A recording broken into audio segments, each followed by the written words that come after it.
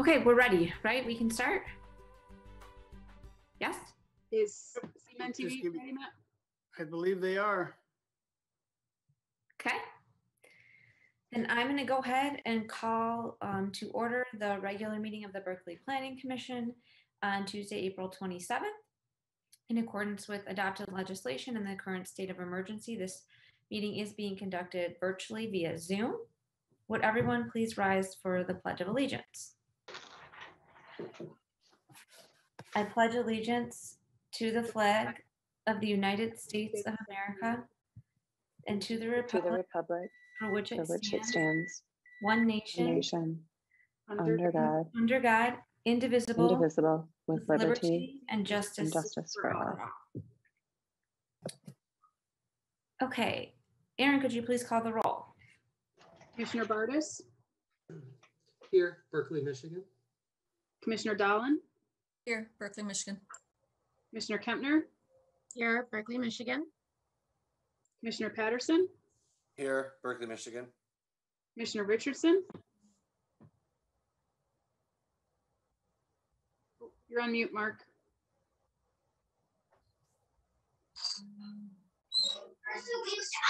Present. Berkley, Michigan. Commissioner Smith?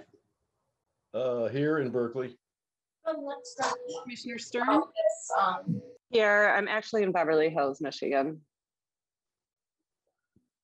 Commissioner Trotto? Here in Berkeley, Michigan. Chair Kaplansky? Here in Berkeley, Michigan. Okay, that brings us to the approval of the agenda. Does anyone have any modifications or motions to approve? Motion to approve. A second. Aaron, could you call the roll? Dolan? Yes. Kempner? Yes. Patterson? Yes. Richardson? Yes.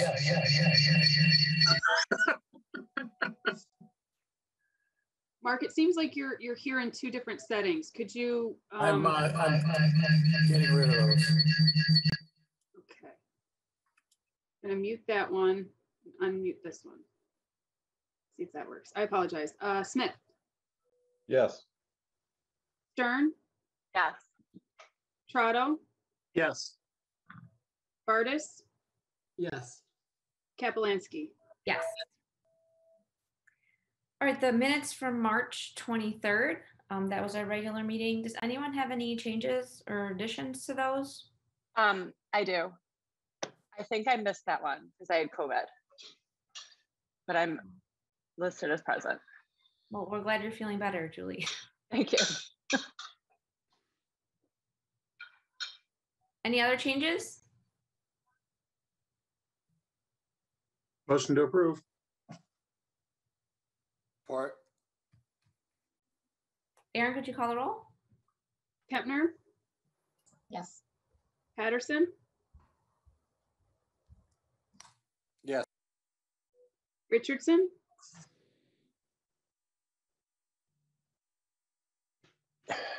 Yes. Smith? Yes. Stern?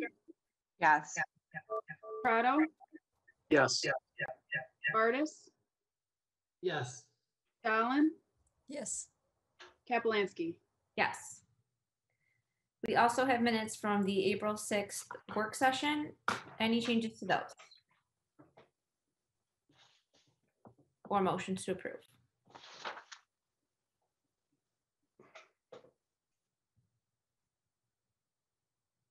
I think I was at that one and I'm listed. I'm not on those minutes. Okay. My apologies. It's all right.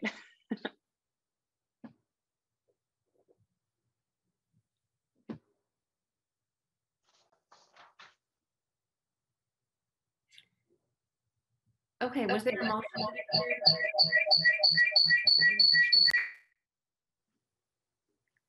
A motion and a second with the change that Julie's added to that one. Motion with Julie's changes. Approve. Second. Could you call the roll, Aaron, please? Patterson, Yes. Richardson, Yes. I'm going to leave and get back on. Smith, Yes. Stern, Yes. Trotto, Yes. Artis, Yes. Dahlin, Yes. Kempner, Yes. Kapelansky. Yes. Any communications tonight? The only communication we had is late this afternoon, I received an email memo from Jennifer Finney, the DDA director, in relation to one of the items that we will be discussing, the expanded uses in the downtown district. Okay, so Nothing from the public. I assume we'll touch on that then. Yes. All right, then I'll move on to citizen comment. If any members of the public wish to speak during the appropriate agenda item, we ask that you please use the raise your hand feature or dial *9 if you've called in. Comments can also be submitted to planning@berkleymish.net. Just a reminder that the Planning Commission will not engage you in any discussion. We ask you to keep your comments to 3 minutes or less, and to also state your name and address. Is there anyone who would like to comment? I don't think I see anyone, correct? And we haven't received any emails either. Okay, then I will close citizen comment and move on to the CIP. Thank you.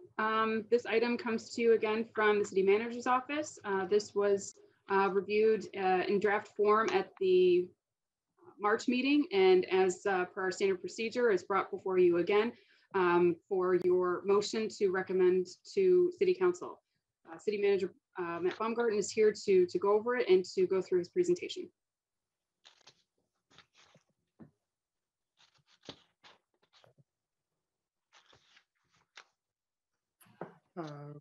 Thank you. Madam Chair, instead of doing a line-by-line analysis as we did in March, I prepared a slideshow presentation that covers much of the same topic areas, but groups them a little bit differently, puts context behind this plan, and actually helps us highlight the good work that we're doing with the investments in the capital improvements plan. So here we go. First, a little bit of background for those that are unfamiliar with this particular type of planning. In general, a capital improvements plan is a plan by which a community lays out the next several years as far as how they look to invest in their different capital facilities, whether that be, in our case, it's some vehicles, it is some of our parks, it's some of our facilities, roads, sidewalks, any of the big hard concrete, not literally concrete, but physical tactile items that we invest in. This does have a counterpart plan called the Capital Equipment Replacement Plan, which the city has maintained for many years now. It also helps us plan out replacements of existing equipment. So in that situation, a truck that we've had for a long time, an initial purchase would show up on this document. Replacement of that vehicle would show up on our CERP, our equipment replacement plan. So the city does, so I say that to say that this is not all of the investments we make in the community, but this certainly helps us guide the spending and look long-term on the capital investments that we make within the community. We'll try my best not to do a word for word on this, but I fall back into my old teaching habits sometimes and do end up just reading text on page. So I apologize if I do that. What I've also outlined here is the approval process by which we follow to adopt this. You'll see step 1 through 6 have already happened, including the most recent step that involved this body, which was our March meeting where we reviewed the document itself. As the arrow indicates, we find ourselves here at step 7. Step 7 is when the Planning Commission reviews this, makes the first of 2 approvals, and then a recommendation that the council fund the items outlined in the document you have in your attached packet here. So steps 7 and 8, of course, will follow immediately after this. should the Planning Commission approve and recommend. This has been incorporated into a draft agenda, which will be reviewed by the City Council. They also do a line by line like we did here in March, but of the entire budget during a work session in May. That is the 11th and 12th. And then finally, it will come before them per the charter on the third Monday of the month, which in this case is May 17th. May 17th. So that is where they will actually adopt not only this document, but also set rates, set millage rates, water rates, and adopt the operating budget itself.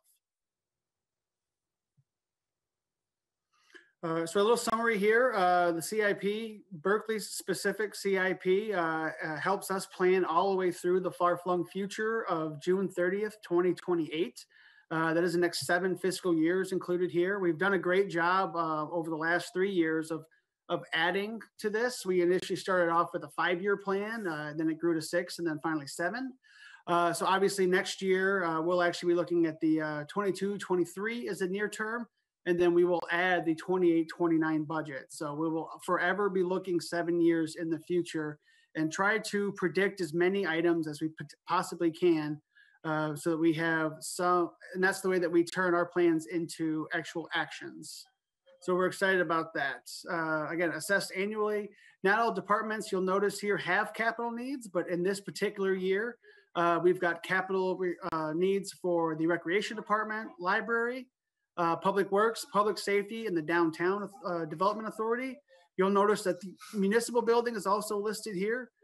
This is sort of a catch-all, as we discussed last month. Not only does this cover improvements to City Hall itself, but also general citywide improvements that don't have necessarily a single department to call home. You'll see this includes, in a little bit, you'll see this includes wayfinding and some parking lot improvements that we have built into this plan. So for a little bit of context, you'll see contrasting the near term to the long term. So the one graph in front of you here has sort of a breakdown of what departments have the largest capital needs. Probably not surprising given the amount of infrastructure that they handle. Your Public Works Department, both in the near term and the long term, are the most to resemble Pac-Man here. Just a purple version, if you will. So they are by far our largest generator of capital needs because the city has many roads, or many miles of road, many miles of sidewalk, water main, sewer main. It all falls under the good care of our Department of Public Works. They have no small task when they're creating their budgets and their long-term plans. All right, some of the highlights, some of the things that we're particularly proud of in this one. If you'll pardon, Madam Chair, the moment, couple of slides worth of bragging. We're pretty excited about sustained infrastructure investments. That's really what the highlights portions here are going to center around.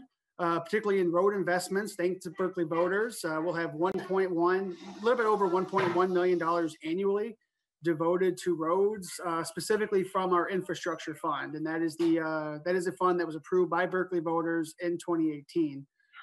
So we're excited about that. Also, we've got some state funds that we dedicated to the city roads as well from our major and local road fund. Again, that's a state allocation that refills those coffers each year. And then also we have $170,000 annually dedicated to spray patching, crack sealing, and overbanding. Spray patching, for I think most of are probably familiar by this point, but for any of the millions watching at home, spray patch is as it sounds, it's a spray emulsion that actually gets jetted into potholes and creates its own patch. And so we like it more than, say, just your cold patch, which we use on a temporary basis, but often comes back out. The spray patch is heated and cools within that hole and stays, and is far more durable. Crack sealing is unsurprisingly exactly what it sounds like, and overbanding is something that we do in conjunction with crack sealing, and that helps hold our asphalt roads together. Both spray patch and overbanding tend to work best on our asphalt streets. Again, contrasting the annual budget, the annual contribution, and then also making sure to note the total over the course of the entire plan here. So Really excited about the amount of investment we're making. It's almost $10 million worth of roads in just 7 years. Want to also give a nod. We're in the midst of a Berkley citywide sidewalk replacement cycle. So we're also making some good investments in the city sidewalks as well. And you'll see there's the red sections are the ones that we plan to do this year. Not only are we doing 2 new sections, sort of the from north to south, you look at the middle areas there, but you'll see an area that's listed as 20 and 21. We're actually going back and redoing or catching some of the ones that have moved a little bit or have become dangerous or in need of immediate effect in the section that we've already done. So, and then we see in 2022, we'll be looking at basically the 2 corners there and doing each of those. One of the reasons why we held off is that actually we're not the only ones that investing in our infrastructure. Consumers Energy will be doing some work all along the section between 12 and Webster from Coolidge to Greenfield. So that's going to involve quite a bit of sidewalk work on their part as they replace gas mains and gas leads into individual homes. So we'll be working in conjunction with one another. It's nice when we can plan ahead. It's nice when they do the same. And we have an opportunity to align those plans to make sure that we're not being redundant. Another benefit of a long-term planning process that we undergo each year. Looking at, of course, our water and sewer investment as well. This, again, is another substantial investment over the course of 7 years. You'll see that we have plans for a sustained annual investment throughout the course of the CIP at about $1.6 million. Breaking this down a little bit further, that includes water main replacement. That includes water main investment. We've got a large project set for this upcoming year at about $1.8 million. But then even each subsequent year, we're looking at just over $500,000 in additional replacement work. Part of that is going to include $400,000 lead and service line removals. This is we're working in conjunction with the state. This is one of our least favorite terms, an unfunded mandate. This came down to us a couple of years ago. We've been working with the state. The state's been sort of updating and changing its standards and what its desired goals are for this project. But we recently got what we think is the final word on what the state's expectations are. And us here locally, it's going to be about a $400,000 annual investment in our city sewer lines. Again, this is all to make sure that people have a high level of trust that their drinking water is safe. In Berkley, we test each year, and we continually show that that is the case. But this is going to add an additional peace of mind for our residents. Likewise, another investment that we're making in our water and sewer program is we're going to be relining, continue to reline about a mile of our combined sewer each year. So the structural relining that we do actually builds a brand new high density plastic line within the existing line that we have. So it's a way to replace a line without having to break the surface at all. So we don't dig up, we don't have to pull roads, sidewalks, street out. And it just slides right inside the existing line, creates a brand new durable material that is supposed to have a useful life of about 100 years or so. So again, we've got about 30% of our system lined at this point, and we continue to add about another 1% to 2% a year by doing about a mile's worth of actual piping a year. And then last but not least, we've got about a $25,000 to $40,000 investment in our asset management program. The city for the last half decade or so has been utilizing GIS software to basically create a comprehensive map of all the infrastructure we have in the city. So that includes water main, sewer main. Recently, it includes all the street signs in the city. It includes the road conditions, sidewalk conditions, locations of trees. It's all put into the same GIS system. And then we use that to plot out and really pinpoint infrastructure needs and make our resources go as far as possible. Not only is our DPW really embraced the use of GIS, but Erin Schluto is herself an expert of this. She's used this system for a long time and has added quite a bit of expertise to our team in her time being here with utilizing this program. Erin and Derek actually jointly presented at a conference last year on the Berkley way of utilizing GIS and the benefits that it's had here. So not only are we impressed with the two of them here locally, but they have been asked to speak at the state level as well on how good of a job we're doing using this. So it certainly warrants a sustained investment. Next item I want to highlight here is our investment in the parks and the quality of life that comes along with living in Berkeley. We have in our plan here about a $2.3 million investment in our parks. This one goes through, you'll notice in the CIP, this only goes through 2025. That program aligns with our recently adopted 5-year parks plan. It was adopted by council in December of last year. It takes us through 5 years of investment and improvements in the city's park facilities and really all things recreation. So we're excited about that. We really feel that we have a mandate from the people that participated in this. We, just like with the master planning process, we did a number of surveys, communication events, informational events, all to really get to the crux of what people are looking for in their parks. And we're excited that this plan funds that.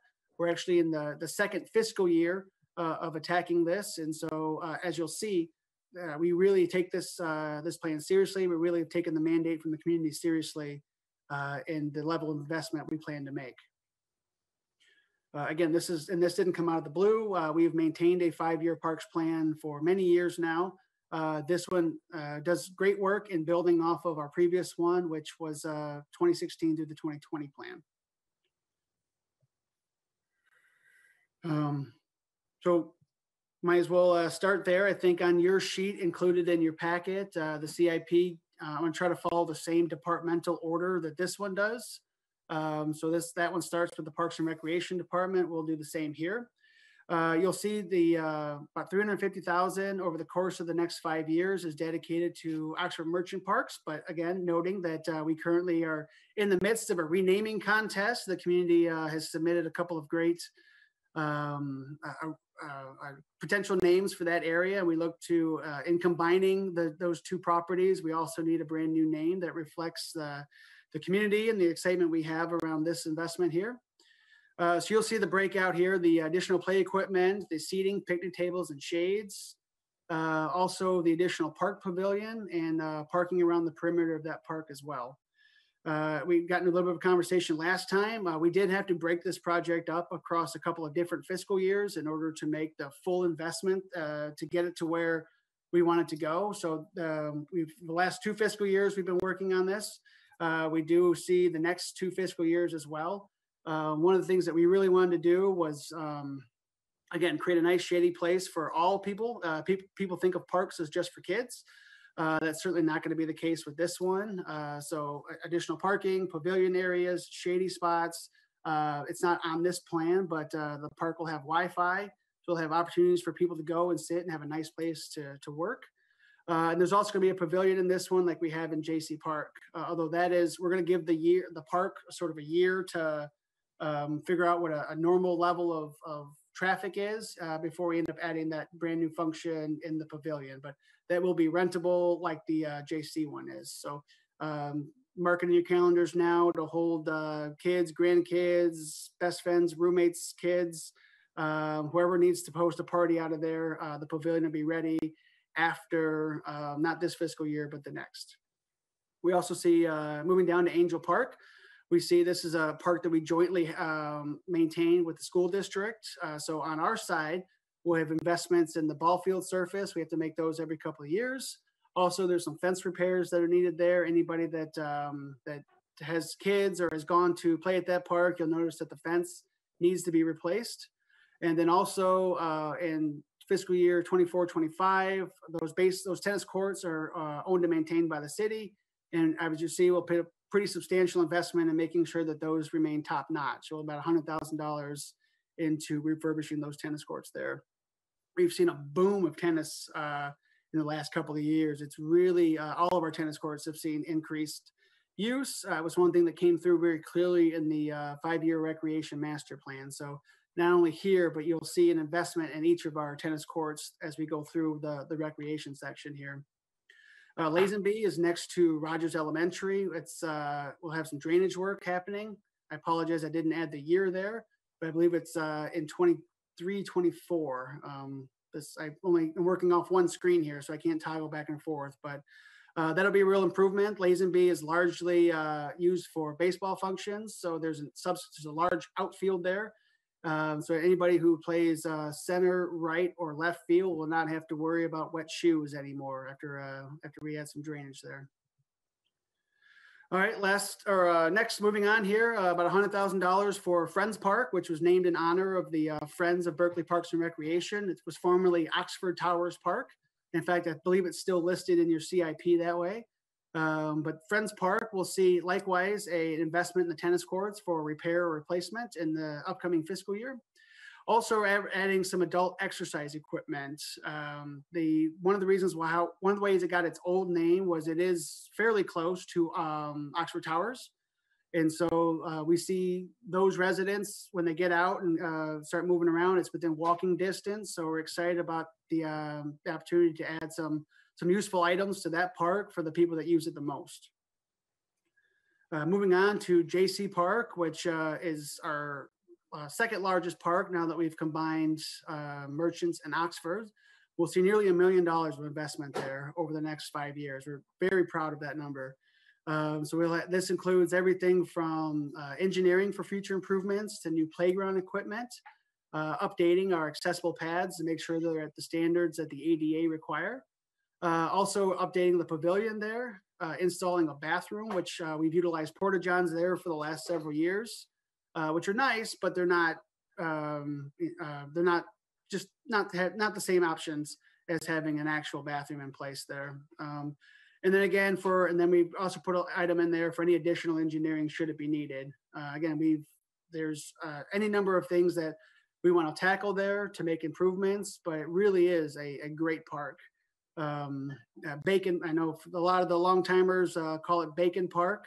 We're actually in the conversation right now of maybe returning to the days of yore and going back to officially referring to that as Bacon Park again, because it is on Bacon Road. All right, Community Park. Community Park is also a large park. It goes all the way from the the tennis courts that you see right on Catalpa at Robina, all the way down and encompasses 3 different baseball fields. So it's a large park for us. So that's, again, you'll see that's one of the reasons why this number is as large as it is. So over the course of the next 5 years, it's just over $500,000 investment in those parks as well. And that includes new playground equipment. Again, the tennis courts. That is our largest bundling of tennis courts. They're also our most popular. In fact, even this evening, I was just at Community Park coaching my kids' soccer team. And so all 3 tennis courts there's 6 tennis courts there. They're all in use right now. There is the U.S.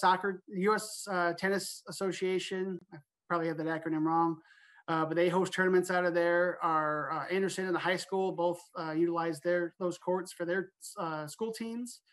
So we work with the school district very closely on those.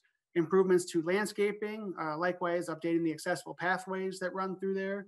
And then also looking at a LED conversion for the lighting in the 5th and final year of the 5-year master plan. So again, these are the kind of investments that will have a return on investment over time. Last but not least, another joint park with the school district at Pattengill. Much like you saw with the rest of them, we have some monies for the baseball field surface material and then fence repair as well. That'll be in the 23-24 budget year. Community center itself, not a whole lot of investment. Obviously, we still hold out hope that we can do something wholly different at that location. But near term, we do need to dedicate about $5,000 for parking lot improvements. And then should we still be operating out of that building in the 24-25 fiscal year, we will have to make some investments for wall repairs because we have some foundational issues in that building, mostly because of the way it was built and the fact that it's lasted so much longer than its planned life. We do see some separation in the east and south walls that will need to be remedied. That will be about a $35,000 investment. And so again, it's even keeping what we have is not, is becoming difficult for that particular facility. And last but not least, for Parks and Rec, a potential $100,000 investment into our downtown area in conjunction with the DDA. Part of the feedback that the department has received so far is they'd like to see some sort of downtown pocket park. We have tentatively looked at Dorothea as a potential location for that, if you can envision it. It's along Coolidge, in between Coolidge and the high school's practice field. So think of Camelot Cleaners, think of Sugar Kisses. Those are the two businesses that are on either side. The city has some public parking along that stretch as well. It's not a long piece of property. It's fairly contained. It's not often used. We think it might be a good potential location for a downtown pocket park. I believe that wraps up Parks and Rec. Next on your sheet is the library. The library isn't a huge driver of capital expenses, but there are some investments that are needed there. In total, it's about $548,000 over the course of the capital plan here. So a little bit just over about $1 million or $500,000 or so. Maintenance items, not surprisingly, we need to paint on a regular rotation. So interior and exterior painting is included in the 21-22, and then 6 years later in the 27-28 fiscal years. And then reupholster of library furniture is next year.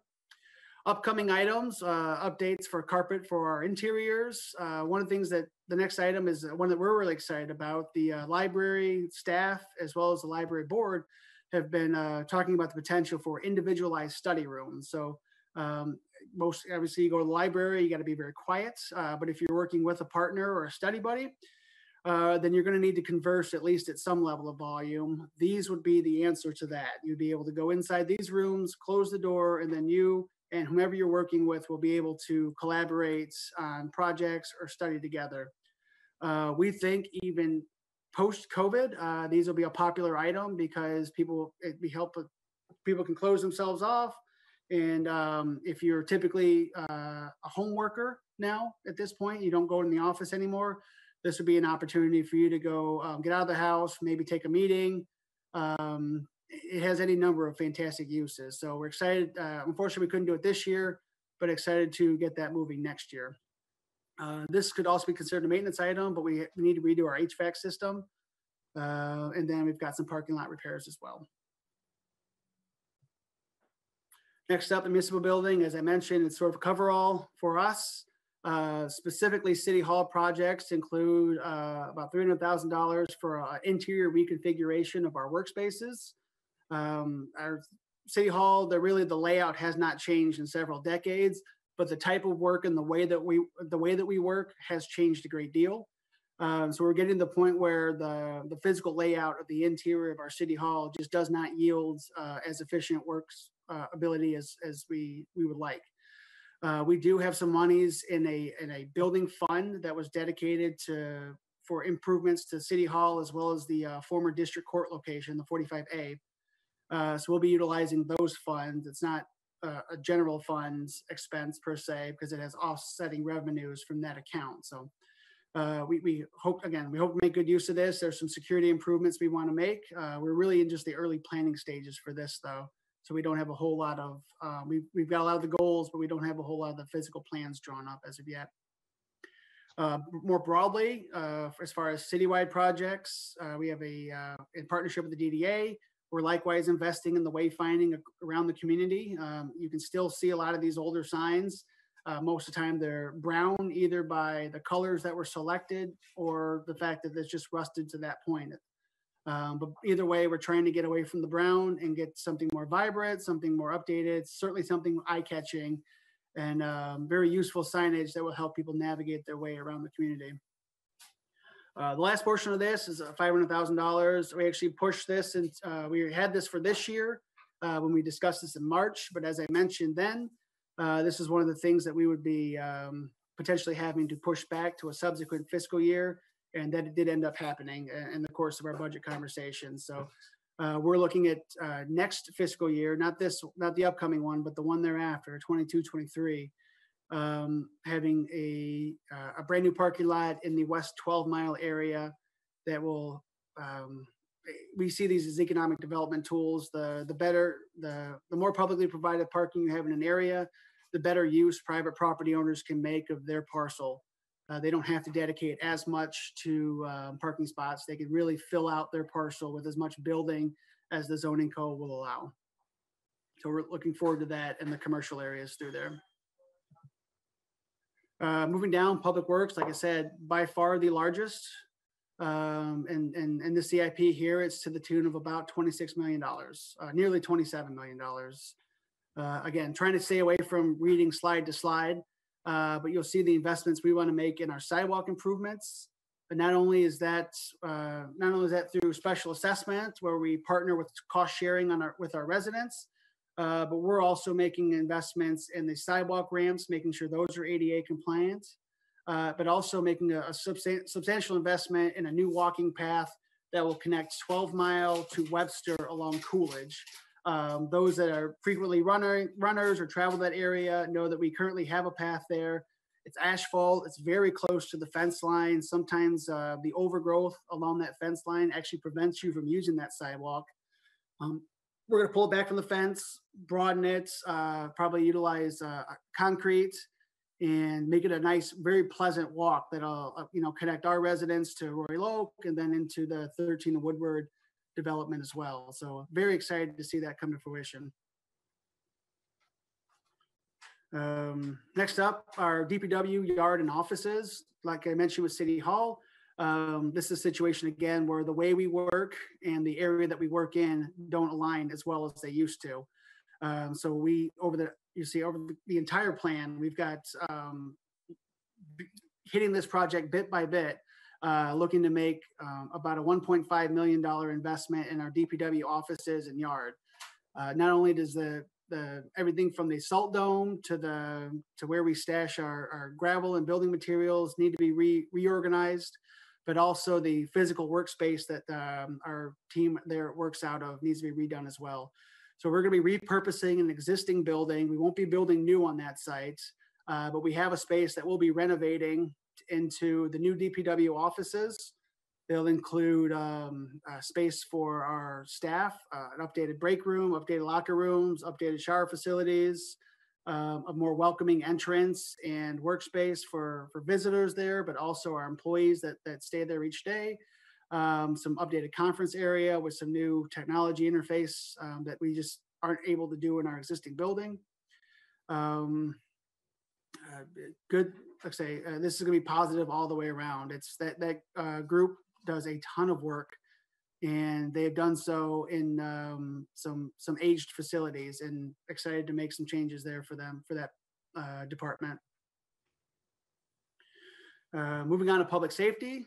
This is again another group that is in their building is not as old, but we don't want to see it age beyond its years. So we're looking to make investments into the HVAC system. The current boiler is original to the building, which was completed in 1988. It's not a very efficient system. It was good for its day, but technology has certainly improved. So we're going from about something in the mid 70s as far as energy efficiency to something in the high 90s for energy efficiency. So we see this as a savings long term. We need to get into really the nuts and bolts of it to find out what it is. But in our initial conversations with our preventative maintenance HVAC contractor, they've talked about the savings that this has the potential to yield. So absolutely excited about that. And then another $15,000 in security updates. Again, you see some of the examples listed here. This is in conjunction with the lobby project that's happening this fiscal year.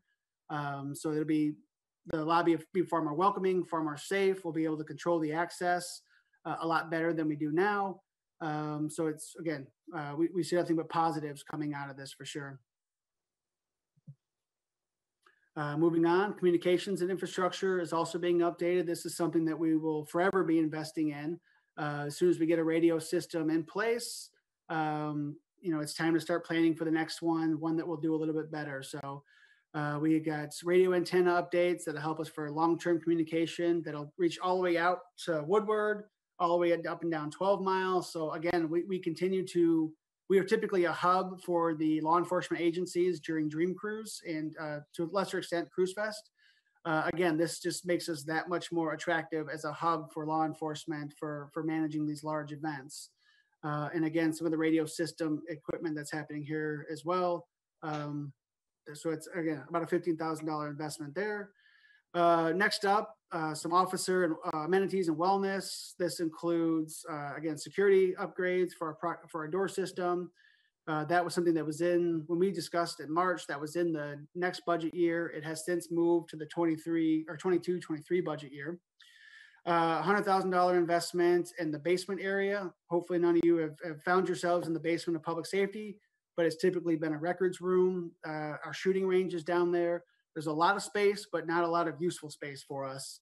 And in order to free up some areas in our upper floors, we're going to move some of the functions we have downstairs, including our recreation facilities, wellness centers, weightlifting areas, things like that would keep our officers healthy, safe in the building, and ready to go in a moment's notice.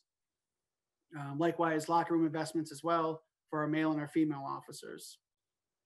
Last but not least, also keeping our vehicles safe and long and better working condition for longer. We would like to install a carport along the the west side of the building that you see where our vehicles are parked now. We would have an overhang there that would shield them from the weather, the rain, the snow. And we hope this makes an eventual switch to hybrid and electric vehicles possible as well. All right, last department to cover here. Our Downtown Development Authority, again, not a large capital department for us, not a large capital fund. So you see it's about $360,000 over the course of the CIP. A portion of that is to continuing the phase 2 of our wayfinding project, again, in conjunction with the city. Streetscape, you'll see an annual investment of about $30,000 into things like benches and trash cans. So those are two of the ones that we're discussing now. But also hopefully eventually our poles, our signage, things like that. Anywhere where you see some rust, some wear, peeling paint, chip paints, this sustained investment is working really hard to make all of that a thing of the past. So you see nothing but the beautiful stores and attractive places to dine and shop and entertain yourselves in Berkeley. So we don't have any of those little distractions along the way. This upcoming fiscal year, the West 12 section, which we consider to be Tyler all the way to Greenfield, we have an additional allotment for improvements in that area. It's an area that hasn't had a lot of investment. I think most of the businesses along there will tell you that. So additional planters, benches, streetscape materials, really make sure that anybody who walks up and down that section of the city knows that this is also a favorite of ours. This is also our downtown, and it's also full of businesses that we're incredibly proud to call Berkeley's own. So again, there's a subcommittee that was formed of the DDA, headed up by Brian Zifkin of Zaleman's Treasures. He's working with area businesses on what they want to see for investment, and the DDA was more than happy to facilitate some of those things. And finally, there's a plaza project. We've been discussing this now for a couple of years. The school district has been kind enough to dedicate a section of land that formerly had a house and business on it into a plaza along Coolidge. This would be, right now it's sort of just an open space right now, but this is in place of where the community garden used to be as well. In partnership with the school district and the city, the DDA has budgeted for a $60,000 investment into that plaza. We're still working through the planning phase. We had to sort of go back to the drawing board and what we'd hoped for in a previous set of plans. It ended up being far more expensive than we were able to do. But there is a subcommittee working there, working very hard, and it'll be a nice collaboration between those three entities. And finally, just again, trying to add some additional context. You see each of the years, the level of investment. It's not uncommon for the near term ones to be a little bit higher than the farther ones out. That's as we get a better idea of what may not last as long as we had once hoped. Sometimes you see those earlier, the nearer the bars are being the higher ones. But again, there's a lot of planning that goes into this, and we tend to find it to be a useful tool. At the March meeting, I talked about trying to find some previous years, what those investments were, to sort of see how the trend goes. And what I found was there wasn't really a trend there to be had. If you look just at the fiscal year that we're in right now, you'll see that's that first bar is twice as high because of we purchased the fire truck, the new fire truck, the new ladder truck for public safety, as well as the investments that we've made at Merchant Oxford Park. So again, these trends just go up and down, up and down, up and down. So hopefully this is useful in setting some of the context, and hopefully this is a little bit better than trying to read numbers off a tiny screen for asking the Planning Commission's consideration and approval this evening. Thank you, Madam Chair. Thank you, Matt. So we had the chance, first of all, is this a public hearing, Aaron? I didn't see that. I wasn't sure if we had to have one. Okay. Okay. So we had the opportunity, obviously, at our last meeting to ask a lot of our initial questions on this. I don't think too much has changed. Does anyone have any questions on the capital improvement plan?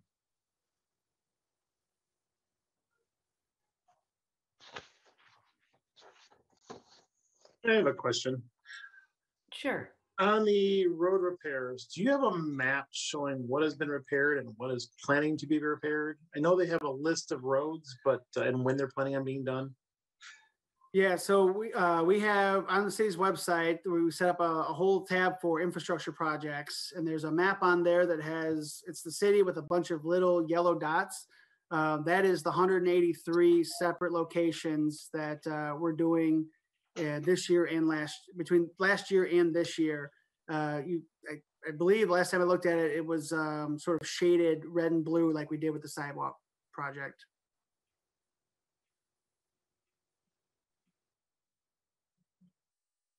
Can't seem to find that one, so okay.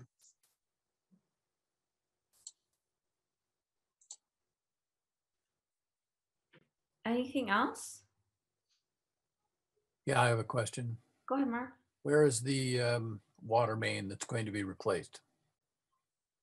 Actually, I don't have that answer for you this year. We're still in some of the planning phase there. We know the scope and we know the size at which we want to replace, but I don't have the actual location for you just yet.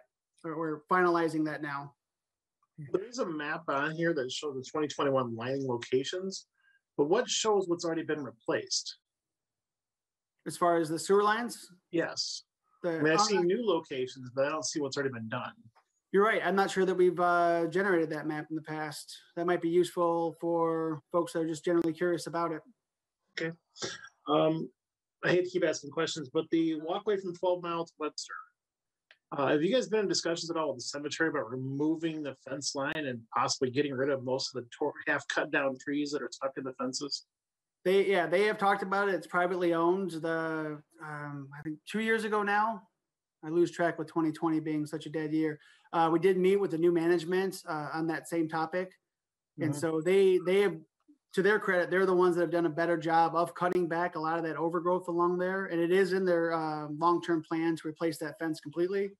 But we still think it's best to just give it a buffer space, maybe 2 to 3 feet off that fence, and put our own path along there that really can't be bothered. But the short answer is it's privately held, and yes, they do have that in their plans. Is there any talk of possibly removing the fence?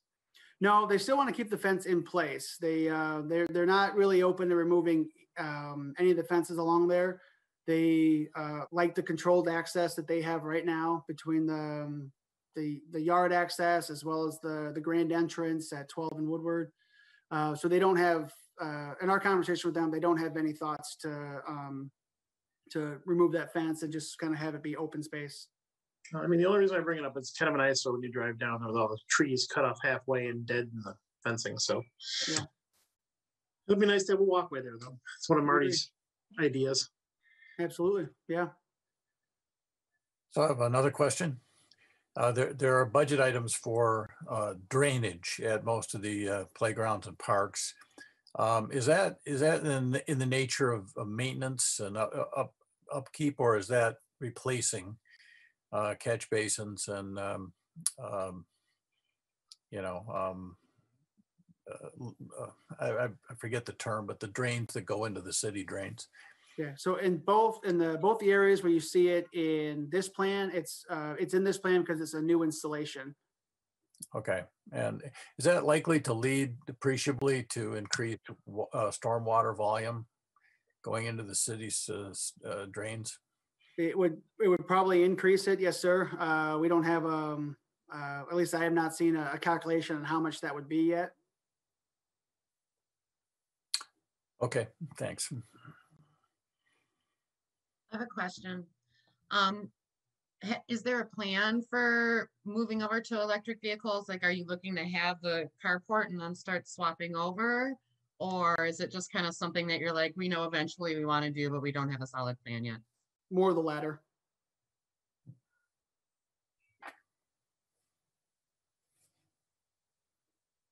Aaron, is there anyone that wants to speak from the public on this?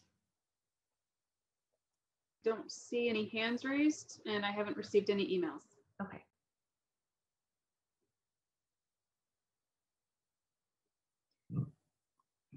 Additional questions or discussion from the commission? Do we need 2 motions on this? Or just one? As far as I knew, we just need one for the recommendation. Isn't that right, Matt? Recommendation for approval? Yeah, and I think inherent to the recommendation would be an approval.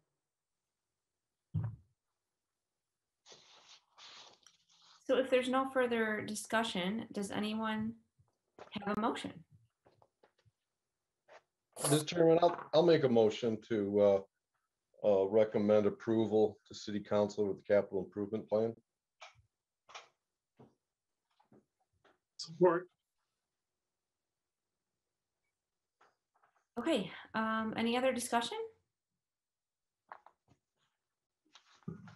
Aaron, could you call the roll, please? Richardson, Yes. Smith, Yes. Stern, Yes. Trotto, Yes. Bardis, Yes. Dahlin, Yes. Kempner, Yes. Patterson, Yes. Kapelansky. Yes. Okay, thank you so much, Matt, for coming and presenting that to us. Thanks. Thank you, my pleasure. Okay, so we have a couple discussion items. One is a continuation of a previous discussion. Permitted uses in the downtown district, specifically entertainment uses. Do you want to give us the intro on that, Aaron, please? Yes, I'd like to reference my April 20th, 2021 review letter. This returns to you from the beginning of our discussion last month, which was born out of our discussion from the previous month related to office uses on the first floor in the downtown district. Now, when we were looking at that, in addition to that, we were looking at other uses that we could potentially expand it to, i.e., entertainment uses, things of that nature. So I have included a number of things in this memo. First and foremost, I gave you a list of all the principal permitted uses as well as the special land uses in the downtown district. So that way you can get an idea of where we are right now with what we're allowed to have in that district. So by right, we're allowed to have or permitted to have restaurants, bars and cocktail lounges, retail uses, dance studios, health clubs, food uses, movie theaters, etc. So we do have a few uses that do encapsulate some of the entertainment. However, as I note a little bit further down, the nature of entertainment and people going out has changed a little bit. People aren't just going to the movie theater or going to concerts exclusively. Now there's kind of a market for these entertainment group activities that are art or activity based. So painting with a twist, Artisipate was discussed last month, as well as things like escape rooms or they have like these demolition rooms as well. So in the downtown plan, I reference that the downtown district is located in what is designated as the downtown core character area. And as part of the zoning strategy for the downtown plan, it is suggested that a mix of independent retail, service, dining, and entertainment uses should be permitted. So this suggests to me that the intent of the downtown plan in this traditional downtown core is to have people come, have dinner, go do an activity of some sort, and really spend the day, spend the night, spend the evening in downtown Berkeley. Now, our zoning ordinance does not have definitions specifically for either commercial, recreational, or entertainment.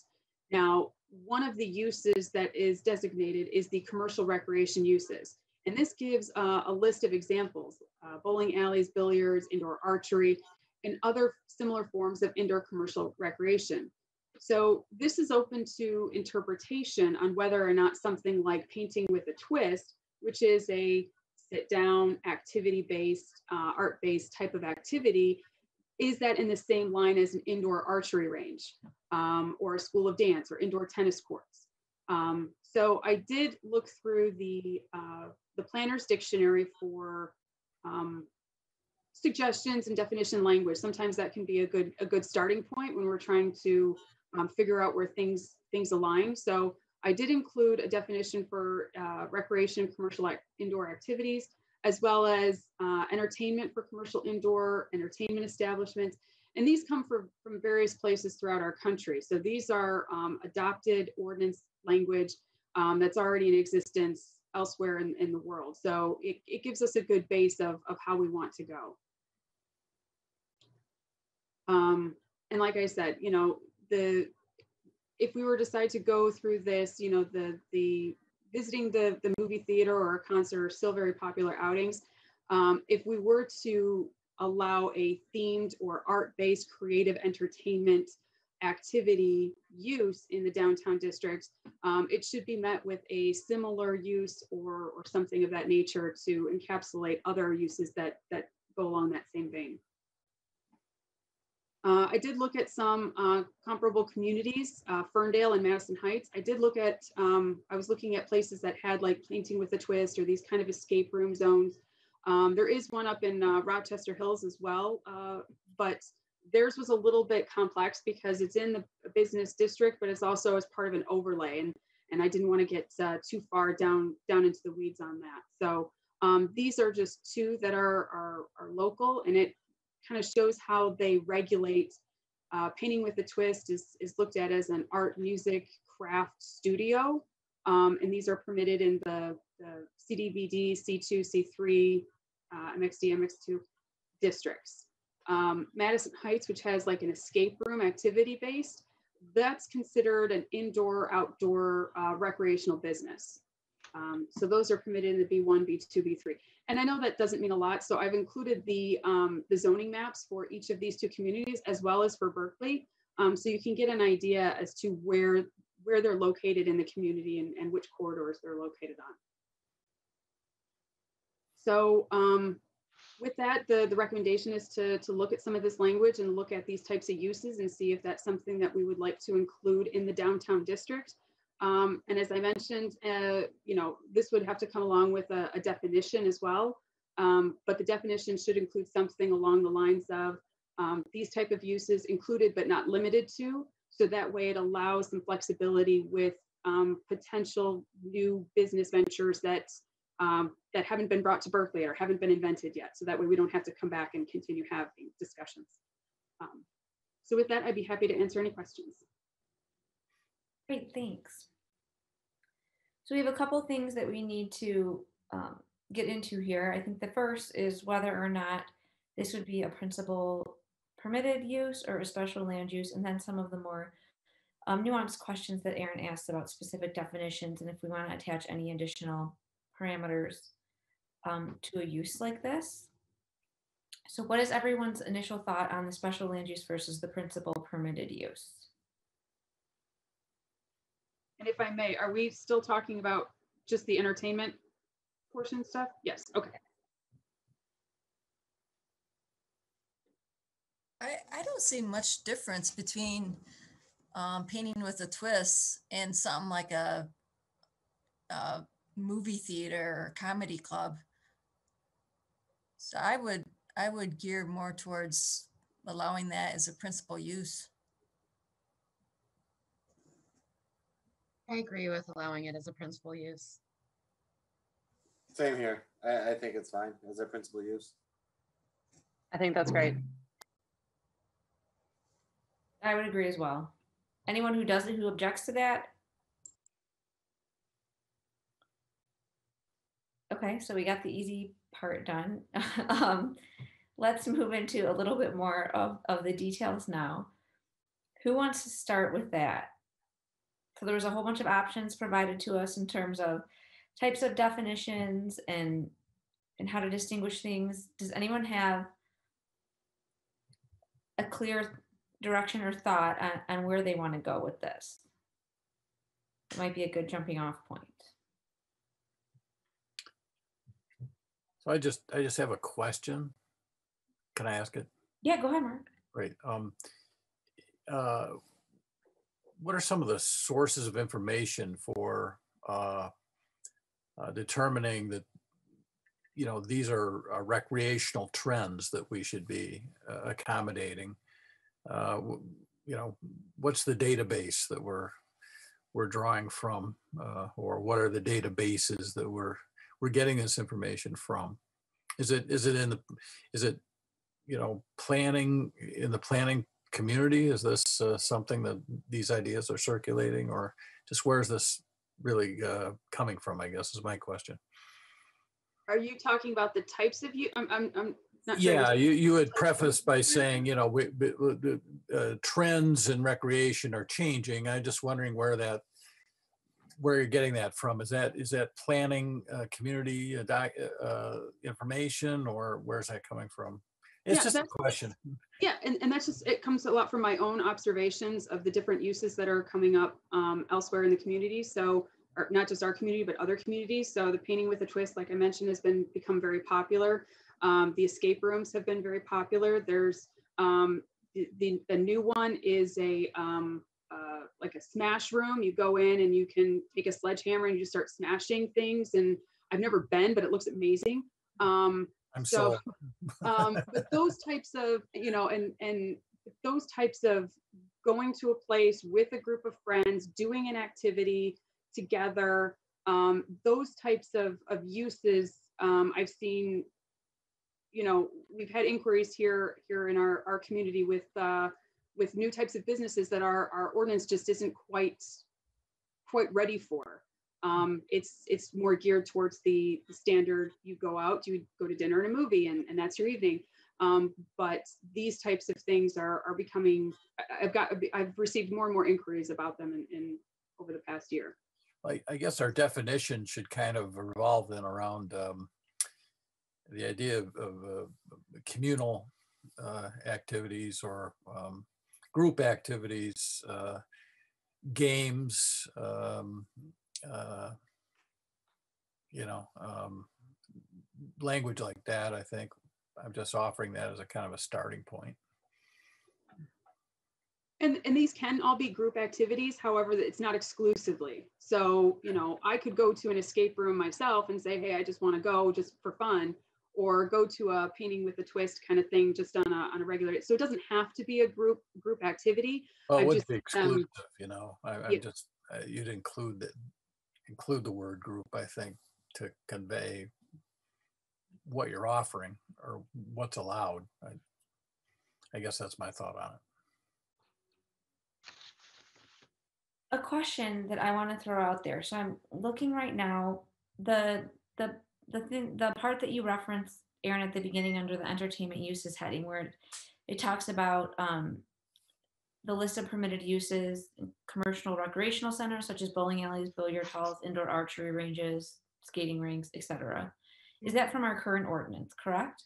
That is. It's not in the definition section. It is in one of the district regulations of what's permitted in that district. Yes. But that is from our ordinance. Yes. Okay, so this gets a little bit gray, but to me, an athletic or health club is a lot different than an escape room. Mhm. And I don't necessarily think those two things should be grouped together. The part where it gets a little bit like a gray area is a bowling alley. You know, some might say that's a sport facility like an athletic or health club might be, and some might say it's more of a recreational facility. I don't know if it makes sense to separate the two or not. What does everyone think of that? If I may. Yes, please. Yeah, so I included the commercial recreation uses here really as kind of like this is where things are allowed and this is how commercial recreation is grouped. So obviously this doesn't include the things we're talking about, like you said, the bowling alley, and this does not align with an escape room or with a painting with a twist kind of thing. So that's why, but I did include that because I wanted to make sure that we all knew that there was a space for commercial recreation and it was somehow identified in our ordinance, but I don't think that they necessarily align together. Okay. I have a question. So with the entertainment, commercial recreation uses, would that then, since we all agreed it should be a principal permitted use in the downtown district, would that just be like bullet number 12 within the 138.417? And then it's further defined? Is that kind of, is that the way it would lay out within an ordinance or within the zoning here? I'm sorry, could you say that part again? Sorry, okay, yeah. So on the first page of your memo, the principal permitted uses for the downtown district, there's 11 principal uses. So on the agreement that entertainment uses should be a principal permitted use in downtown district, would it just be number 12? Yes. Right, okay. And then now the question is how to break out entertainment uses and define it. I think the question is how to include and define entertainment uses. Okay, so it could almost, like in the example you have on page 2, there's from the planning dictionary, there's recreation, commercial indoor, entertainment, commercial indoor, and then entertainment establishes.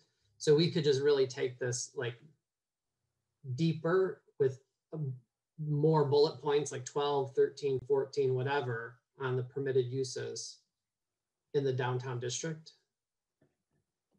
Yes, so we could add as many examples as we would want. Like Aaron said, we would want to include the including but not limited to, in case something none of us could ever imagine, becomes the next big thing.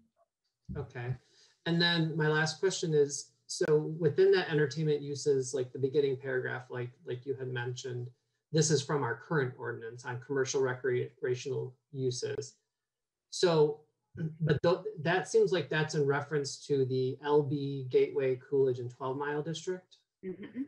Okay, so even if we're talking about specifically the downtown district and defining entertainment uses into however many categories we want, shouldn't it kind of be throughout all the districts and the change be reflective of those as well? Or I think so, Joe. I think that's a very good point. Like, because the downtown district on the map is just really like 3 little areas. But I can see that, like, if we expand the definition of entertainment uses to however many we want, it seems like in the Gateway, Coolidge, 12, and local business, we would want to make sure that those are adequately addressed within the principal permitted uses for those areas too, right? I agree. Does I anyone agree. object? Yep. Okay, thank you. That's why I just wanted to clear up, because even though I know this initially came up about the downtown district, but it sort of seems like it expands just because from entertainment, what's the term? Sorry, commercial recreational is allowed other places too. I'm sure if I may. So we identified the downtown district specifically because we already have the downtown plan in place for this. Now, our master plan, you know, I have every confidence that they're going to expand the entertainment uses or want to expand those in other districts, but there has been discussion about expanding those uses along the 11-mile district. So my question to you is, do you want to do the downtown district now and then look at the rest of the districts when that master plan is complete, and so that way we can do all of them at the same time? Or do the ones that we have in place now, knowing that we may have to come back and add more or change things up a little bit? And I defer to what you would like to do on that one. So I would be in favor of making sure that we're consistent across the board and doing them all at once. I know that there's a little bit of time in there. What does the rest of the commission think? I agree with you. I agree with that. Instead of doing them separate or piecemeal, we might as well just do them all together and be done with it. I agree, and I don't think there's any, you know, looking at, and the 11 miles brought up. I didn't even think of that until that was just brought up. But you know, looking at these 4, 5, 6 districts, you know, there's probably nothing in this list or these lists that we'd want to exclude from maybe 1 or 2 of them. There may be something, but that's something we may want to look at. But I think they in general would all fit in any one of those districts, the uses. I agree with that. And I mean, and on that, if we're changing principal permitted uses in our downtown or wherever, I would also like to talk about at the same time dealing with the outdoor patio stuff, and so that we don't have to have 2 separate hearings as to changing something from a special use, you know, what we're allowing for principal use. That makes sense, Lisa. And another thing here, if you look at the list, there's a matter of scale of some of these things. When you read, you know, art gallery or studio, blah, blah, blah, compared to arena could be hugely larger than what we may envision as an art gallery. Now, you know, I don't know what arena means. It's not, you know, it even get into conference center, gymnasiums are large. I don't know if there's something we need to consider as far as the scale of some of these items. We definitely don't want an arena that wipes out, you know, 5 or 10% of the residences along 11 mile or something. We're not looking for that at all, I don't think. But we may want to look at this list and think about it in terms of scale of what some of these items are also. That's a good point, Marty. I don't think we can accommodate an arena or a conference center. But a conference, you know, arenas could be considered a conference center. That's true. You know, but and we're losing that, our conference center. So, but again, it's just a matter of maybe, you know, large, you know, small to large, and I don't think we have to rank them in any order, but there may be some things here that just don't. We know the bowling alley is large, especially ours. So anyway, I just want to bring that up, that there's a quite a difference in scale of these functions as that are listed here.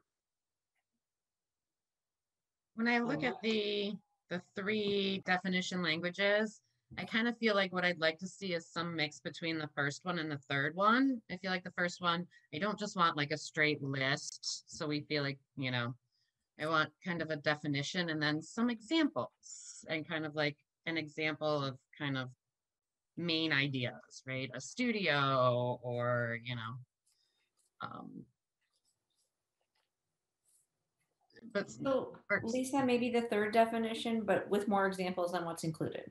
Yes, I agree. I think that the 3rd definition is general enough that it doesn't exclude anything, but it would be nice to to expound on it a little bit. And are we comfortable with entertainment uses or entertainment establishments as the catch-all for how they're termed, or do we want to look at that in a different way? Well, you have several things here. You have, entertainment is one thing. Recreation, as in sports, swimming, tennis, skating, and who knows what might get built. You also have the artistic items, Yeah, movie and that's theater, why I included. museum, Mhm. and you could even throw the, instrumental music. I mean, things here, and you have assembly. Now, these are all kind of assemblies because you're asking people to come here. There may be a better way to group them or list, or maybe they're just random and go. But I think entertainment establishment, which could be all encompassing, recreation, entertainment, artistic, or assembly, however we want to word it, we could probably do it all in one. I don't think we want to try to nitpick 3 or 4 different categories. Might be best just to include them all in one. But they are different. I mean, you look at this list, there's stuff here that are all completely different in many, many ways. I mean, maybe the way to think of it is, do they all have the same type of impact? Well, that's where I got with the large thing. That's a huge impact. And, maybe parking is an impact like everything else in town. Where you have a big, a large function where a lot of people are leaving at the same time, as opposed to people who come and go, as a nightclub or a dancing or whatever it might be. So that may come into play. Is there any reason why we wouldn't want to create at least a minimum of like 2 or 3 and kind of look at the scale, like Marty mentioned, the impact, like Kristen, you mentioned, whether it be parking, hours of operation, I don't know, it seems like those would be logical things just to step through to make sure that like items are like items under the use. I don't know if that gains us anything. Like if it bullet number 12 is just all encompassing of all of these, is there a particular reason why we would want to parse them out separately? I guess that's the question I also think about. On that note, as matters stand now, with the same square retail foot requirement apply to each different kind of activity or business for purposes of calculating the parking requirement? Is that realistic? If it's a concert venue, you're going to need more parking than a painting venue, I would think. Absolutely. Yeah. Each one of these you can find through, sample codes or Aaron, you can help me here, but these all have different parking requirements by square foot or seats or whatever. So we talked about redoing the parking, all of it, right? At some point, not, but I agree. If we add some of these things in, and you theoretically have an indoor tennis club, is going to have a lot different requirement, like Mark was saying, than a concert venue. Do we, I hate to do this, but do we want to wait until the parking, we can match the two up so that we're not adding in uses or considering uses that we don't address in the parking ordinance? I feel like that might be too long though. It could be, yeah. Aaron, do you have any feedback on that? I understand where you're coming from, Madam Chair, because they do go in line, and this would be something we'd have to look at together. However, I do know that there are some interested business owners who have expressed interest in these types of entertainment uses, and given the fact that the parking may not be done for quite some time, I'd hate, next week, it'll be done next week, it's fine.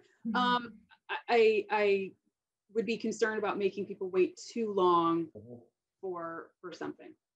I agree. If we have people who are interested and ready to do this, I don't want to hold them up so we can do a wholesale review of every parking standard in the city. Yes. So theoretically, if we did have a painting with a twist come in, how would they be able to calculate their parking right now? What would they use? Well, how did Artisipate calculate their parking? It's almost the exact same thing, actually. Yeah, that was before me. I'd have to go back and look at what they did. But something like that, we could look at the retail. A strictly retail space is 1 parking space per 225 square feet of usable floor area. The usable floor area is 70% of the gross. So that would be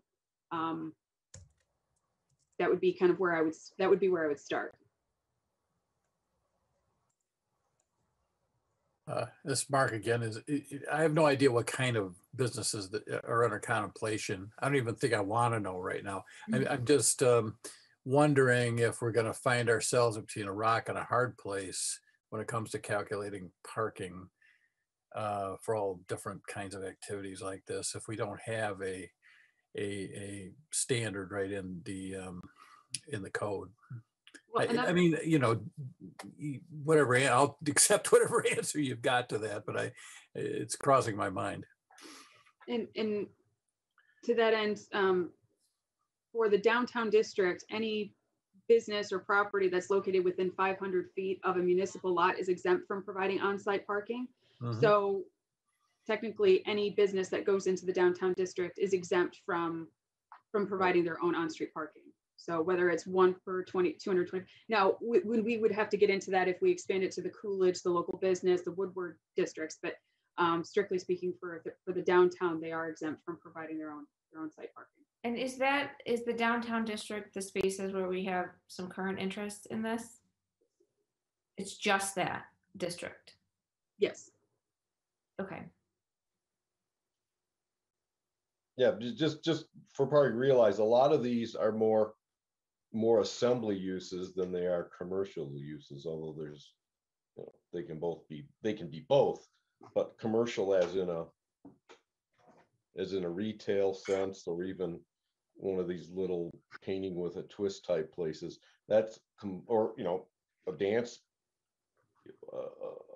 lesson facility. They're completely different than some of these other things when we start talking about, you know, arena, conference center, and things like that. But the parking requirements are wholly different too.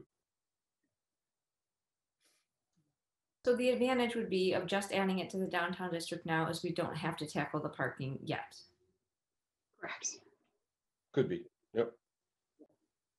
But we would take, you know, anything that we would put under this umbrella of the entertainment uses would exclude something, as Commissioner Smith said, you know, in the arena, the auditorium, things that would overpower the existing municipal parking. Right. You know, the spaces, you know, and the properties down there aren't big enough for those types of uses anyway. So those wouldn't be something I would include in this definition. These were all from the Planner's Dictionary, and these were all just ideas to get our conversation started. So based on the conversation you've heard so far then, Erin, I mean, it sounds like we're mostly in agreement on a general definition. Mm-hmm. You know, we'd originally talked, and I still think it's cleanest to address all of this at once with all of the different districts at one time.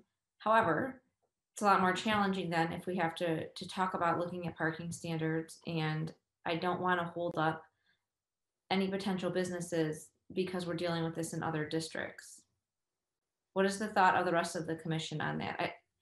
I know we said generally we'd like to do it all at once, but hearing that we have potential businesses who could benefit from a small tweak to the ordinance now, instead of embarking on something that's going to take a little bit more time, what do you guys think? That makes sense. Yeah, if we can hook somebody in, you know, the easy way, I don't have any objection to that. I mean, you know, there's no one set way to go. You have to be responsive to the circumstances. So are you saying with it, just approve it for downtown for right now and then go back to the other areas? Is that okay? Yeah. I think that's a good idea. And is this as simple as putting a number 12 there and putting entertainment uses and then putting in parentheses and just listing entertainment uses? Yeah, it could be that. We might basic? want to add something to the definition section too, but yes, it's pretty much that simple. Could be that simple. So my question there is it really, I mean, for what we're thinking that we're going to add for this are we going to be introducing uses that we really have no idea what we would ask for parking for them for? I mean, is that really a big issue as far as making it across the board? So I think, Lisa, if we're talking about like escape rooms or painting studios or things like that, I think that their parking needs would be similar to some of the commercial indoor recreation uses that we already have listed. If we were talking about some like a venue for bands to play or something, that's going to be something totally different. So I don't think we would want to in the definition or in the including but not limited to uses include anything that would exceed any parking capacity, which is I think what you said, right, Erin? Mm-hmm. Yes. So once we came back, or you came back with the suggested language, I think that you're right, Lisa. We would have to think about each one that's listed and be comfortable with the fact that our parking could theoretically handle those because they're similar to things that might already be included. Does that make sense? Maybe, yeah. So, and not to give you a ton more work, Erin, but maybe, I mean, because I would love to have it across the board, like make it a very simple definition and have it be across the board. So maybe when you come back, I mean, if it's not asking too much, kind of like go, for this use, we have something, or, if there's any conflict areas from whatever ones you're listing. Does that make sense? So the only other question I have with focusing just on the downtown district and setting up definitions now, is there anything that like doesn't fit, that isn't entertainment but doesn't fit with that district? Like, I mean, just throwing it out there, like this indoor archery range is listed. So is that something that seems, I'm thinking gun range, archery range, like if those are considered commercial recreational uses and we open up the definition for this, is that a good thing to have in the downtown district? Like, are we being very prescriptive with the uses or really open-ended for the downtown district? So I think that's a really good point, Joe, because that's kind of what I was saying. And I think Marty, you said it too. A lot of these uses are very different from one another. I think in our including but not limited to list, we would want to stick more to the entertainment type uses and not necessarily list out tennis clubs and indoor archery ranges and conference centers. Okay. Yeah, and I'm thinking not just, oh, sorry. Yeah, sorry. And I'm not thinking just because of the parking or the scale. I'm thinking also because of the actual use. Mm-hmm. Like, just if it's not to the character of what should be there type of thing. So. Yeah, I agree. I completely agree.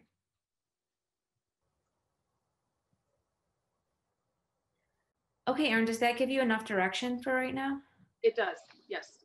Good.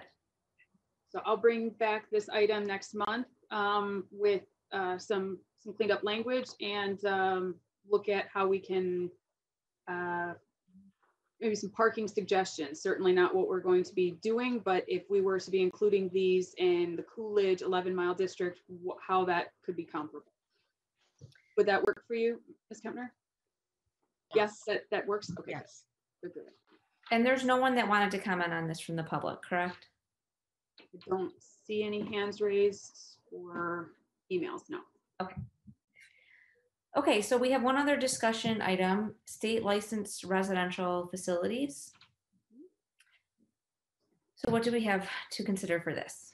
Okay, so I have included my April 20th, 2021 review letter.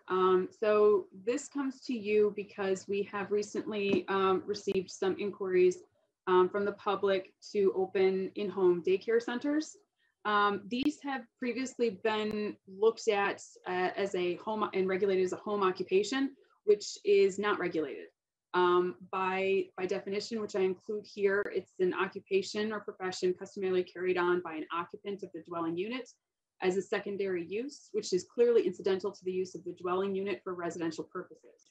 There shall be no exterior display other than one non-illuminated nameplate, which is not more than 2 square feet in area, which may be attached to the building. No stock and trade commodities sold. And then it stipulates nursing homes, tea rooms, tourist homes, beauty parlors, retail business, or trade shall not be considered home occupations. So in that, in the single family residential districts, any type of home occupation does not require any kind of planning commission, city council, or any other approvals. However, it does state that nursery schools, day nurseries, and child centers do require special land use approval. However, based on the site regulations and when we went through for the office districts last 2 years ago, these are mainly speaking to commercial facilities. So anything more than 13 children where they have multiple rooms, they have lots of children, and they have a large area to accommodate. Now, there are 2 acts that regulate nursery schools, day nursery, and child care centers and child care homes. The Michigan Zoning Enabling Act, which references the Child Care Organizations Act from 1973. And I've included this in your packet. So it gives definitions for what a child care center is. Mainly a facility other than a private residence. So that's where the child care center is not deemed to be as part of a residence. It is a facility, a family child care home, and a group child care home. And this is where we're looking to you for a discussion. So I noted here that there are no in-home child care providers licensed by Laura in the community. When I looked at this, there wasn't, but under further review, there are 4 in our community, 3 of which are, there are 4 child care centers, 3 of which are located in elementary schools. 1 is Teachable Moments, which is located on 12 Mile, and there are 3 others which are considered to be in-home child care facilities. 1 has capacity of up to 6 children, and the other one has a capacity up to 12. So I apologize for that. Are those in residential areas? Yes. Okay. And those are licensed with Laura. Yeah, because these are highly regulated. These are highly licensed. Laura. Yes, they are. Yeah. Yes, they are. The Michigan Zoning Enabling Act does allow for cities and villages to regulate in-home child care and other state residential facilities. Anything up to 6 children should be permitted by right. Anything over 6, so 7 to 12 children, the city has the option to require special land use approval. So, like I said, this was intended to get ahead of big issues, and I don't foresee that becoming a huge issue, but I wanted to provide information to you so we could have this discussion while we were aware of it. And I did include the regulations from a number of other communities. And like I said, this encompasses all state licensed residential facilities. This is not exclusively to the in-home child care. This includes adult foster care homes, family care homes, things of that nature. So, but it's all under that umbrella of the state licensed residential facility. So I have included the regulations from the city of Clawson, Rochester Hills, scrolling down, Huntington Woods, and Oak Park. So there's a lot here to go through and to digest. And I know this is the first time that this has come before you. So this is a lot of information at once. But this is something that if we want to begin regulating it outside of a home occupation, this would be where we would start. I would be happy to answer any questions that you have. So right off the bat, just to backtrack a bit, we've been getting some, what, can you tell me again what precipitated this? Are there complaints from neighbors that are near these homes, or is it just that people have been inquiring and it's like, oh, we don't really have anything on this? Right. Yeah. So I had, I've had a couple inquiries here and there, and it was just a home regulated as a home occupation. So there really wasn't anything here. And as we were looking into it a little bit more, before it becomes, and I'm not saying it would, but before it becomes one on every street, is this something we want to look at? So it's my understanding from state law that the family daycare homes up to 6 children have to be principal permitted uses. Is that right? That's right. And that would apply to group homes up to 6 adults, et cetera. Yes. We have the ability to make 7 to 12 a special land use. Yes. And put things like distance requirements, cannot be within so many feet of another licensed facility for 7 to 12 residents. Correct. Yeah, and screening measures and things of that, making sure they have sufficient outdoor space for recreation. Yes. So I know Marty said that this is highly regulated by the state. So I do think they get into things, right? Correct me if I'm wrong, Marty, for the state in terms of how much outdoor recreation space you need for kids and things like that. Oh yeah, and that in some of these, Erin handed us some things, but from, I guess it's Clawson, Rochester Hills, so on and so forth. And if you read through them, they're very confusing. Unless you put them all side by side, they're almost mirrors of each other, because these are the regulations, and they get into 150 square feet or whatever per child or whatever it is. So, and Erin, correct me if I'm wrong, but these are so similar because that's what the state requires. Yes. Yes. Okay. So my concern with getting into some of these specifics that are listing more or less what the state requires is if the state regulations change and we don't keep up to date with those regulations, then our ordinance is in conflict with the state requirements and really becomes obsolete unless we require more than the state does. So I don't have a problem, looking into some of this, I think, and putting some regulations or making some of these special land uses. But I don't think I would want to get into the specifics of laying out things that the state already takes care of. I think that's a duplication of efforts unless we have specific concerns about screening or distancing or something like that. So I have a question here. Does the state law have anything to say about local regulations? Some laws preclude local communities from enacting more or less stringent regulations than the state regulations, and the state regulations are exclusive. It is what's the case with these kinds of regulations? Do we know? Well, the state allows and requires up to 6 children in an in-home daycare facility to be a principal permitted use. Anything beyond that, 7 to 12, they allow for the local municipality to require a special land use if they so deem fit. There are requirements with compatibility with the neighborhood. You can require screening. You have to require some type of outdoor area for them to play, pick up and drop off, hours of operation. That's all. That's part of it, and that's part of the special land use review. Well, what I'm asking is, can Berkley go beyond state requirements pertaining to minimum number of feet per child, type and location and size of fencing, and so forth? What I'm trying to do is understand whether there's any point in Berkley regulating these uses any more so than we have. I mean, do we have concerns going over and above what the state requirements cover? And it may not be possible legally to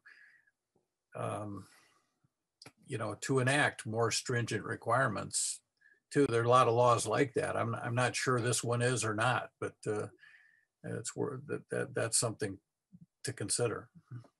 This would all be vetted through the city attorney's office, and certainly I wouldn't be suggesting anything that would require anything more above and beyond what the state is requiring.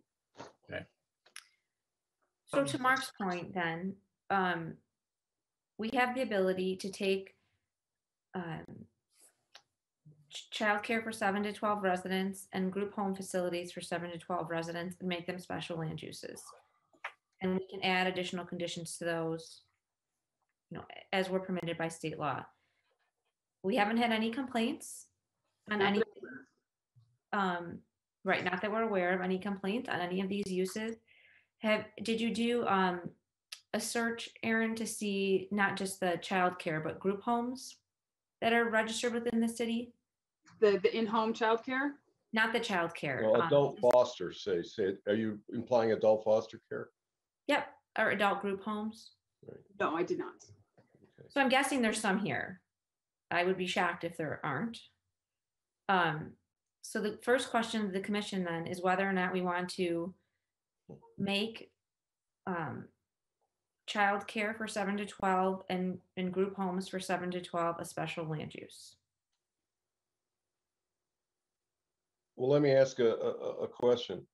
Aaron, for 1 to 6 children, is that considered a home occupation? That would, to a certain degree, yeah. It's permitted, it's required to be permitted by right in the single family residential district. So in that sense, it could be considered a home occupation. And that's how these have been regulated, whether it's 1 child or 12 children. These all have been regulated under the umbrella of the home occupation. Okay. I wasn't aware of that, so okay. And this is also in-home daycare, so it's regardless of age, right? Okay. Yes. Now, well, in-home child daycares are, they have age limits. But it could be adult daycare and other things too. What I'm driving at is, do we have the authority to prohibit the larger homes and the larger uses? It doesn't sound like it. No, we don't have the authority to do it, but we have the authority to make them special land uses and to attach conditions like distancing requirements and screening. Well, that's was also my question. The state has comprehensive regulations about screening and distancing and so on, I believe. And can we vary those requirements? I don't understand if we can or not. I think that'd be a slippery slope. I don't think the state has distancing requirements. There's some in these, and I don't know, I don't recall what they refer, which type of care they refer to, but there are some buried in here somewhere. Yeah, so Matt, did you have something that you want? Yeah, I got a few statements about this. Well, first off, I have a very, very good knowledge of in-home daycares. As far as daycares, it's fine. They're just daycares. People are there during the day and then they leave. It's the adult foster cares that I have some good knowledge of because I have in-laws that used to run one out of their house. Now, I will say the torment to the neighbors was not pleasant. The people who were living there were not very pleasant. And I feel that the people that live around an adult foster care house should know what's going on there. When you have a situation like that with people with closed head injuries, drug issues, there's a lot of things that happen around that house that do cause a lot of problems for the neighbors. I think it should be highly regulated for the adult foster care specifically. As far as the daycare, the people come in the morning, they leave in the afternoon. That's not a problem. But it's a 24/7 operation that causes a lot of problems. As far as the state regulations, Laura does regulate everything in regards to those houses. But the problems happen after the people that are there and they go home and they go to bed at night. The adults that are in foster care kind of run wild at night and do some really, really crazy things. So I think some regulations need to be put into place. I would not recommend an adult foster care for anything over 6 people because I've seen what happens once you get more than 6 people. And this is from personal experience. And I would highly recommend no adult foster care is over 24 hours over 6 people, because it's just going to be a nightmare for the neighbors. So Matt, we have to, by state law, allow 7 to 12 as a special use. Okay. That's as far as we could go with a, limit. But we could attach conditions.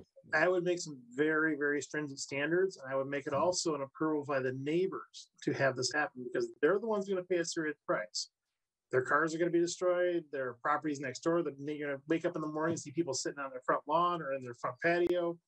There's going to be some things that happen that the neighbors are not going to appreciate. I need the city attorney to tell me we've got the authority to actually do those things. I'm not at all convinced right now. We can control any of that, but I don't know the law in this area, so I don't know, but we need to find out, I'd say. Well, the city attorney, I mean, Aaron's going to have to talk to the city attorney about this anyways, but if we can make a more stringent standard, I mean, the daycares are the daycares. That's not that difficult, but it's a 24-hour service that creates some problems. So maybe the first question we have is, we need to know what we are allowed to regulate from the city attorney. I know you can regulate distancing, and I know you can regulate things like screening, but what else are we allowed to comment on and add conditions for? Yeah, and just to limit things to main roads so I think those are the types of things we probably need to know before we can weigh in on what would be appropriate. I think it should, just to further Matt's point, I mean, really, Kristen, your initial question is the special permitted uses. I mean, it should be for the child care too, even if it's just daycare, because I mean, who would want to be sandwiched if you're working from home between 2 homes that have 12 kids each? Like, that could be an issue for someone that's the neighbor in between.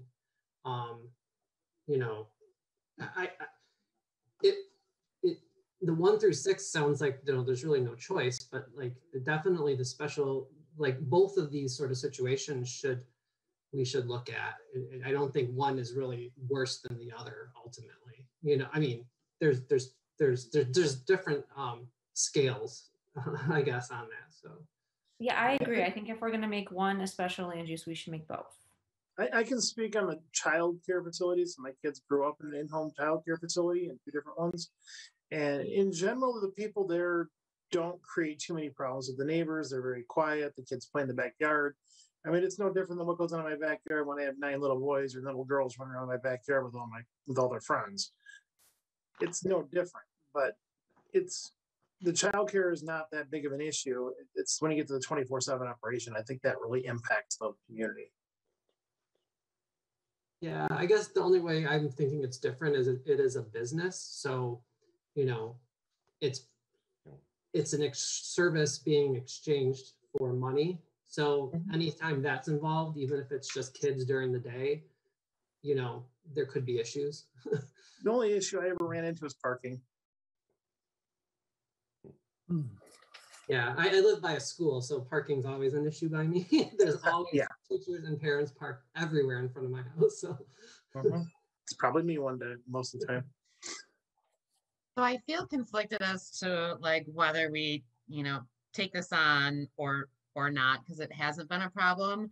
However, there's another part of me that says I'd like to have something on the books. So if conflicts arise between neighbors, there's like clear cut things you can point to that says, look, they've done all this stuff that we say they have to do, so they're fine.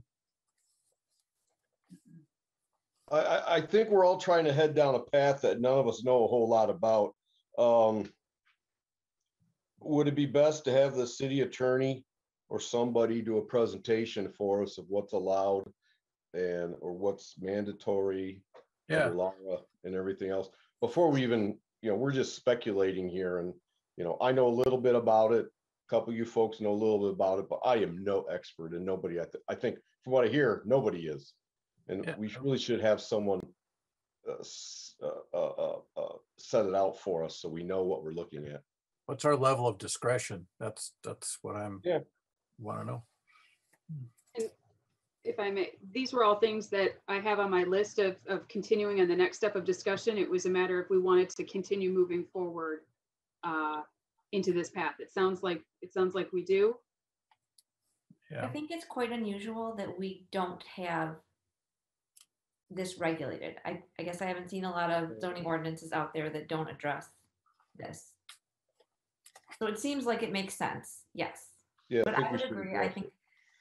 some information or even a presentation would be better by the city attorney. I mean, this isn't a big time crunch, right? We don't have any complaints on the books, but it makes sense probably to put something in there should any issues arise. I think Kristen's right. I mean, this isn't a situation where they'll just act like it doesn't happen, because it does happen, and we should update our ordinance to address it. But we need to know what we need to update it to first, I think. agreed. All set then, Aaron, for that one? Okay.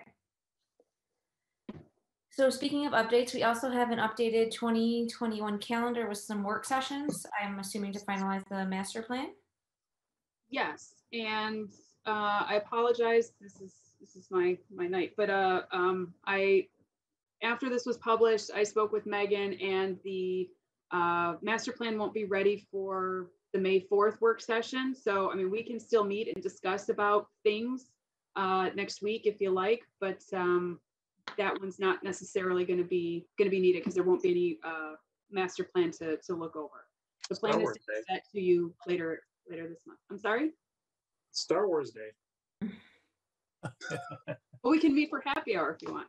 There you go. But yes, these were included to facilitate the finaling of the master plan document. So if we're not going to do May the 4th, do we need to tack a third one on after August. would be July then, or no, we won't need that? I don't Early think we'll August? need that. Hopefully the plan is to have that all finalized by then. And so then it will go for public comment and then the public hearing. All of those will have to be done at the formal meetings, the regular meetings, not any more work sessions. So these were included if we needed to go back and do some tweaking and heavy lifting, but for the most part, it's not, a lot of that has been done already. So I don't think we need to add another one into August. Okay, Aaron, when might we expect to get a draft of a master plan to look at? Just so I can put in my busy schedule. Right. Well, the plan is hopefully maybe next week. I've got a conference call with Megan tomorrow to go over everything. So I mean, they've been writing like crazy over the last couple of days. It just wasn't going to be ready for the work session next. Well, it wasn't going to be ready to give you enough time to digest the entire document before we needed to discuss it fully. So Okay. it was better to wait a couple more weeks rather than wait a whole nother month of waiting to read. So we can expect a draft maybe next week. I think she said the last time we talked, I think she said the beginning of May. So I would expect next week. Okay. If not, I will reach out to all of you with a final date if it's not going to be ready. That's fine. Just you can throw a maybe on top of all that. That's fine. So you need a motion from us to adopt this amended calendar with the exclusion of May 4th, right? Yes. Mm-hmm. I move to adopt this amended calendar with the exclusion of May 4th. I support Lisa's motion. Aaron, could you call the roll? I'm sorry. Smith. Yes. Stern. Yes. Trotto. Yeah. Bardis. Yes. Dahlin. Yes. Kempner. Yes. Patterson. Yes. Richardson. Yes. Kapelansky. Yes. Okay, so we're at the end of the agenda pretty much now. We have liaison reports, and why don't we just wrap that in with commissioner and staff comments? So does anyone have anything that they would like to report? I did attend the DDA meeting. It was mostly talk about the budget. It was really all it was. It was important. Thanks, Matt. Oh, they did talk about the crosswalks again. They're still trying to get the crosswalks in the Coolidge taken care of. Thank you. That's good to hear. Anyone else have anything to report? Nothing from environmental. Okay. And no other Motion to comments? adjourn? What's I that? have a question. Does anybody know if they're going to have the Cruise Fest this year? Oh, I don't know. The plan is still, yes, to have the Cruise Fest. Yes. That's a good sign. Yes. We're very excited about that one. Okay. Yeah. So I don't have anything else. Aaron or Matt, do you have anything else? Nothing? I already gave you the update about the master plan, so look for that in the coming week. Oh, one more thing, Aaron. Hey, I asked about ongoing education. Did you have anything else pop up for ongoing education? There is a webinar I think this is the last, every Wednesday. There's been a 6-part series on resiliency and planning. So that's been the last couple of Wednesdays from 8:30 to 10. They're about an hour and a half a piece. A lot of really good information. I will verify the dates and I'll send that to you this evening. I think that series was done last week, Aaron. Was it done last week? Okay, there were 6 of them and I can't remember if we were on 5. Now, it doesn't mean, I didn't look it up yet, but it doesn't mean that they won't have them, archived that you can go back and watch them. So I haven't looked that up, but they had a lot of good information in them. Yeah, they were very interesting. So I'll look into that and see if I can get to send the recorded copies to everybody. There are a couple of other things I'll forward those emails to you again, Matt. Is the APA still doing the free Tuesdays at APA recordings? As far as I know. Okay, so that's out there too then. And I know the Michigan Historic Preservation Network conference is virtual and it's coming up too. It's really low cost. I don't know if that would count towards continuing education. I know that it's available for AICP credits, so. Okay, yeah, I'll look into that and yeah, for sure. Thank you. Okay, any motions to adjourn then? Motion to adjourn. Second. Aaron, could you call the roll? Stern? Yes. Trotto? Yes. Bardis? Yes. Dahlin? Yes. Kempner? Yes. Patterson? Yes. Richardson? Yes. Smith? Yes. Kapelanski? Yes. Okay, everyone, we will see you next month. Everybody. Thank you. Good Good night. night. Good night.